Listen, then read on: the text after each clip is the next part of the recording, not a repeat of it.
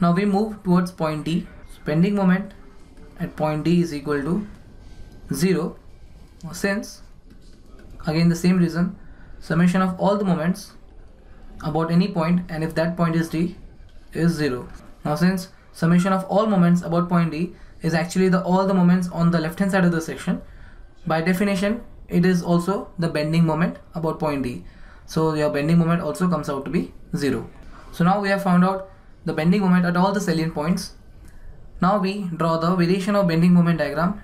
So this is a zero line of bending moment diagram. Positive bending moment above the line and negative bending moment below the line. Along the x-axis we have the length of the beam, and we have denoted all the salient points. So bending moment at A is 0. So at point A your bending moment is 0 kilonewton meter. Now at point B there are two values of bending moment. Towards left of B we have 60 kilonewton meter.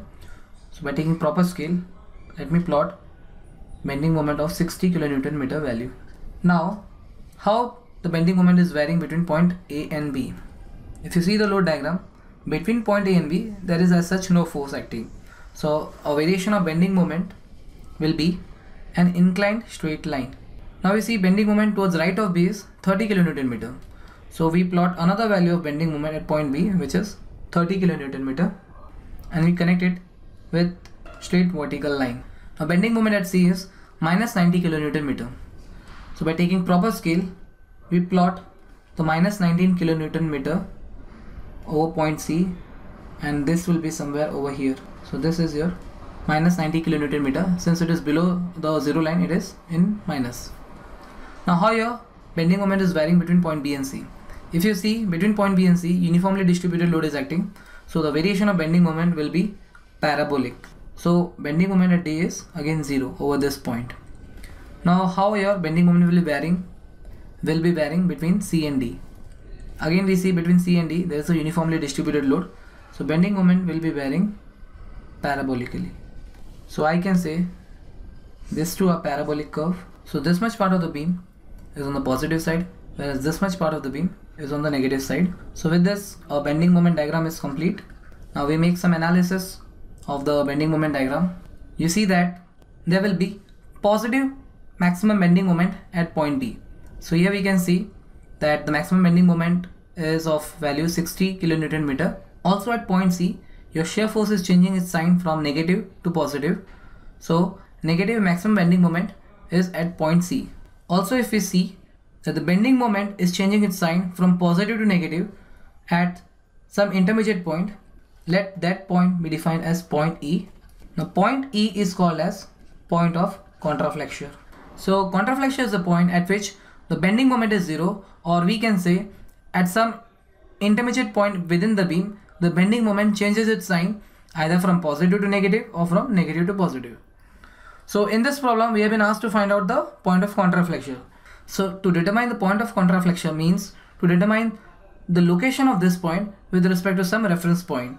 So we can determine the location or the distance of this point with reference to either your left hand support A or the right hand support C. Let the location of point E be X from your point B. So if we know the position of point E with respect to B, we can easily calculate or relate it with point A. So for convenience, I am taking the distance from point B. Now we know at point E, our bending moment is 0. So we can write the equation as bending moment at point E is equal to 0. Now considering the left hand side of section, let us suppose your point E is acting over here, whereas this is your distance x. So writing the equation for bending moment at point E, we have first there will be a clockwise moment due to the vertical support reaction of 30 kilonewton. So we have 30 multiplied by, and it is acting at a distance of, if you see, it is acting at a distance of 2 plus x from point E. Then there will be an anti-clockwise moment caused due to this 30 kilonewton downward force, and it is acting at a distance of x from point E.